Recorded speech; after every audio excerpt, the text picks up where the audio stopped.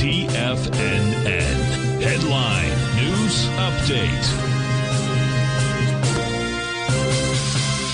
Good morning, folks. Steve Rhodes coming to you live from the shores of very sunny Delray Beach, Florida. This is your 11 a.m. update, and we've got a mixed bag out there. The mix goes like this. You got the NASDAQ and the semis trading up, sounds like yesterday. NASDAQ's up 59, NASDAQ 100, that is, 5 points for the semis. The Dow's off 103, about 0.3, about 0.1% for the S&P, or 5 points, 1% for the Russell, 16 points there. You've got gold trading down $8, silver's off 49 cents. That's a 2.5% move. Light sweet crude off 3.7%, testing profile support on a weekly basis. Printing out right now at 85.91. Natural gas up 7 pennies, running into resistance this morning at the top of its daily profile. And the 30-year Treasury's up 12 ticks.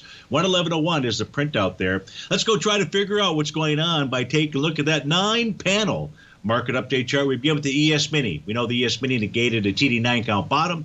The only pattern that's out there at the moment is an A to B equals CD.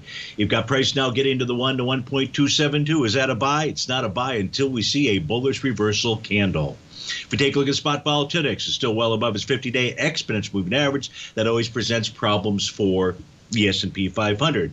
The NQ is a strong dog out here. It's not negated its TD9 count bottom. It's testing that swing point at the 14,586 level.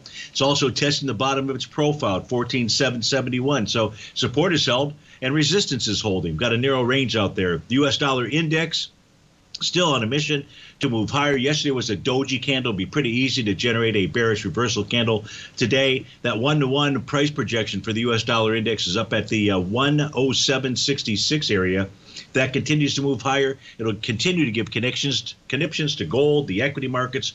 Gold attaining the 1-to-1 A to B equals CD, but it too needs a bullish reversal candle to confirm a bottom. Otherwise, price is likely to target 1786. Silver, also in an A to B equals CD pattern. You do have a new profile that's attempting to form above price today. That's a bearish message. That would really suggest that silver would be targeting 2037.